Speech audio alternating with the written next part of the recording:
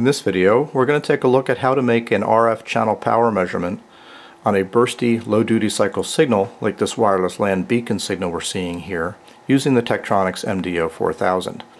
This is a tricky measurement to make because you have to ensure that the channel power measurement is made only when the burst is present and not when it isn't. So the first thing we need to do is to trigger on that RF burst.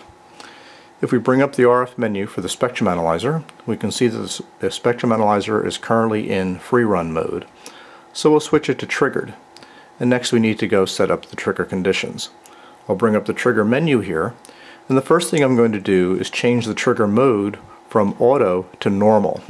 Auto trigger basically says if I don't get a trigger event within 100 milliseconds or so, I'm going to grab an acquisition anyway. Normal trigger will only grab acquisitions in response to a trigger. So that's what we want.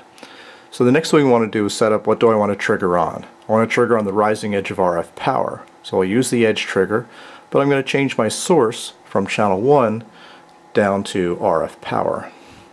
Now one word of caution with this is the RF power trigger is a broadband RF power detector operating in whatever frequency band the analyzer happens to be in. And in this setting we can see that the RF trigger bandwidth covers from 1 megahertz to 3.75 gigahertz.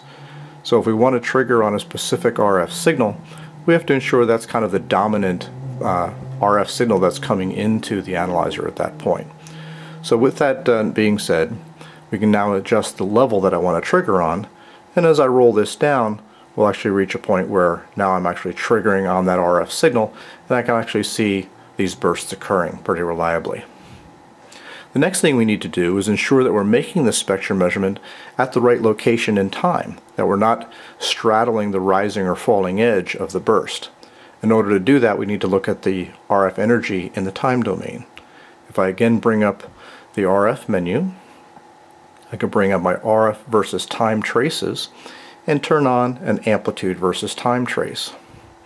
Using the B multi-purpose knob, I can change the vertical scale of that, and now I can actually see RF amplitude versus time. Okay, then I can actually, if I slow the horizontal speed down here a little bit, I can grab a little more of that burst over time.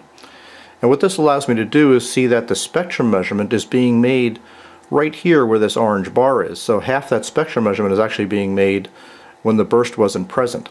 So I can use the pan control here to move that spectrum time to be fully within that burst. And now that I'm fully inside the burst, I'm going to get a more consistent spectrum measurement of what's going on in that burst at that time. So now I'm ready to turn the measurement on.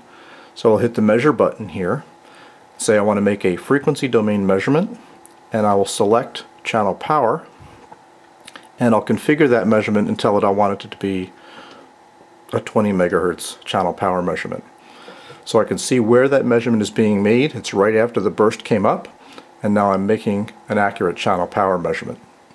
We can position our measurement to be anywhere within the burst that we like, but we can see we can get nice consistent results as long as we're making a measurement within that burst. If we hadn't made that adjustment, the measurement would have been made straddling that leading edge, and we wouldn't have gotten an accurate channel power measurement because we were measuring part of the energy when the signal wasn't there. Anyway, I hope you found this video useful, and thank you for watching.